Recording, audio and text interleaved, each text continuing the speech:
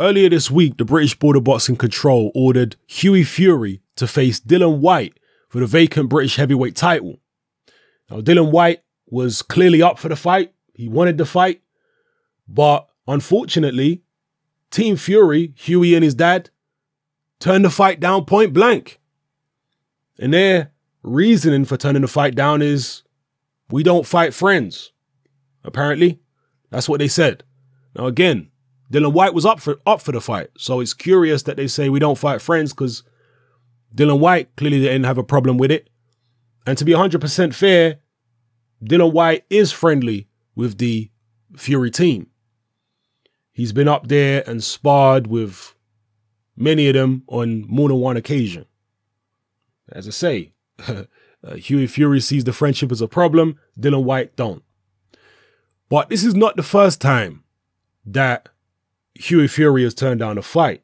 And it's not the first time the Fury camp has turned down a fight. I mean, if you go back a couple years, didn't Tyson Fury vacate the British title rather than fight David Price?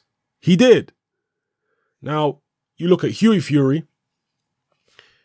A year or so ago, he turned down the opportunity to face Anthony Joshua. Now, I don't know if a formal offer was made to him by Matchroom, but in interviews with Bayloric TV and other people, Peter Fury very candidly said Hughie is not physically mature enough yet to fight Anthony Joshua.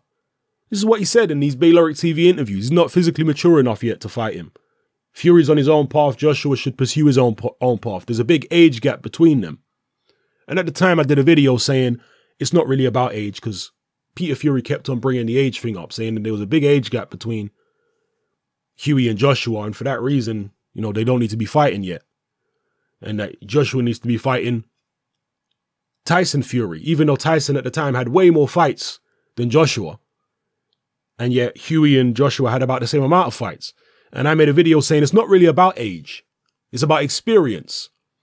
If you turn professional at an early age, then you're going to be ready for a title shot, you know, earlier than someone else who turned professional at a later age in most instances. For example, Muhammad Ali turned professional at 18 years old, and he fought for the world title when he was 22. Prince Nassim turned professional, I believe, around that same type of age. And his first world title, I think, when he was 21, was when he won his first title. Floyd Patterson, again, turned pro young, won the world title at 21. Wilfred Benitez, I don't know what the age he turned professional, but he won the world title at like 17 or 18 years old. You know, Canelo turned professional very young, won his world title very young. Amir Khan turned professional at 18 years old, won his first professional world title. What was he, 22, 23 when he won it? So it's not about age.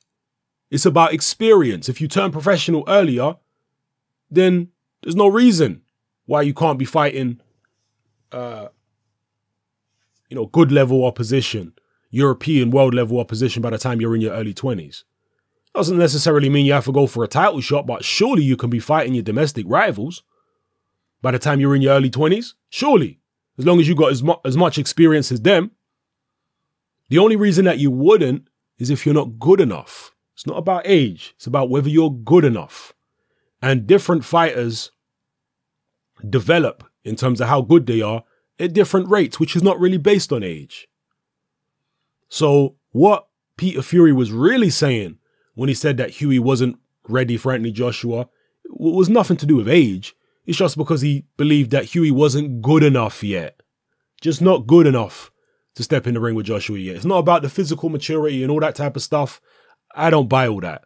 Because he had the same type of experience as Joshua. In fact, he's got more experience than Joshua as an amateur. Not as high a level, obviously, but still more experience than Joshua boxing just in his life.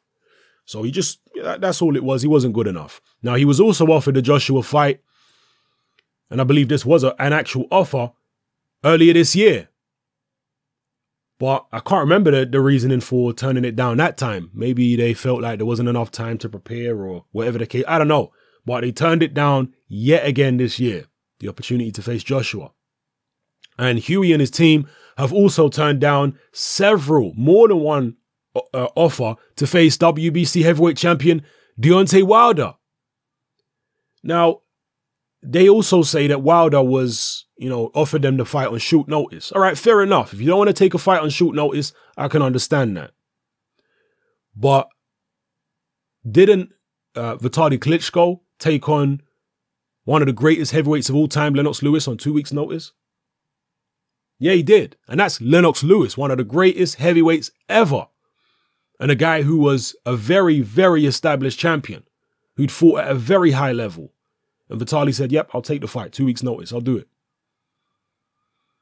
Now, to be fair, Vitaly was in training for another fight. He was supposed to be fighting on Lewis's undercard, so he was going to fight that night regardless. But surely Hughie was in training for fights when he got those call-ups to face Deontay Wilder. And either way, so many Wilder fans seem to believe, so many Fury fans seem to believe that Deontay Wilder is rubbish. So why not take a fight at short notice against the guy who you claim is rubbish? If he's that rubbish, surely Hughie can beat him on short notice. If he's that terrible, as you claim that he is. Well, obviously, Team Fury don't think he's that rubbish and that terrible because they're not willing to take the fight on short notice. They think they need a full camp because it's a dangerous fight. It is what it is.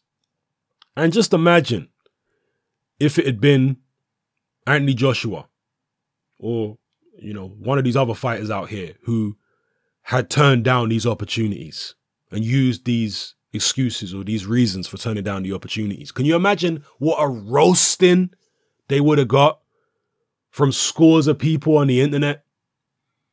They would have got absolutely torn to shreds for turning down those fights.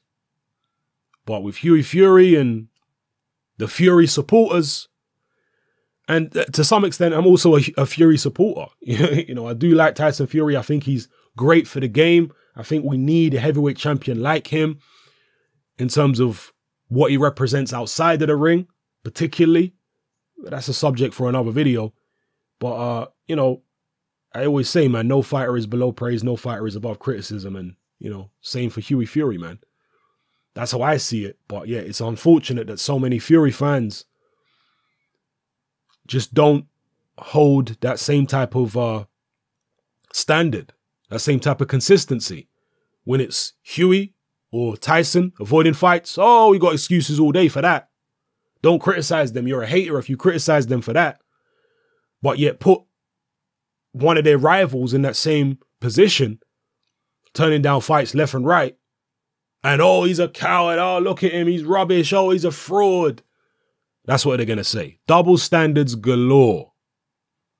Anyway, people, what do you think about this Hughie Fury situation, turning down the Dillian Whyte fight?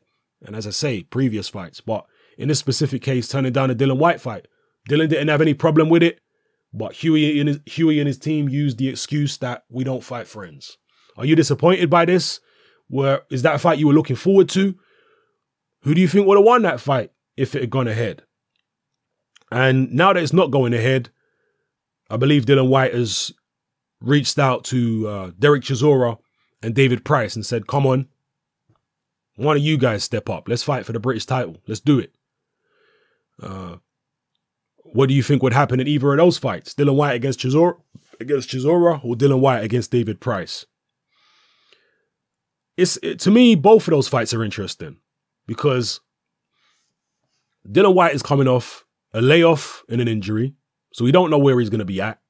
I'm sure he's going to have a tune-up fight at least, but I think he needs at least a couple tune-up fights and decent tune-up fights. Guys who are going to take him a few rounds. After that, if he's looking good, then I'd probably make him favorite to beat both of those guys. In fact, I'd make him favorite to beat Chisora anyway. But Price is a big, tall guy. He can really punch. I know he's chinny, but still, to me, that's a more dangerous fight for Dillian Whyte than the Chisora fight. Just stylistically. Forget about Price's chin and heart. Stylistically, I think it's a more dangerous fight for Dillian Whyte.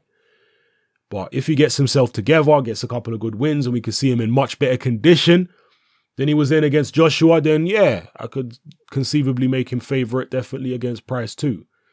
And we have to see what Price looks like when he comes back as well. So, yeah. No fight is below praise, people. No fighter is above criticism. Does Hughie Fury deserve criticism for these fights he's turning down? You let me know in the comment section below. It's your boy Hatman, I'm out.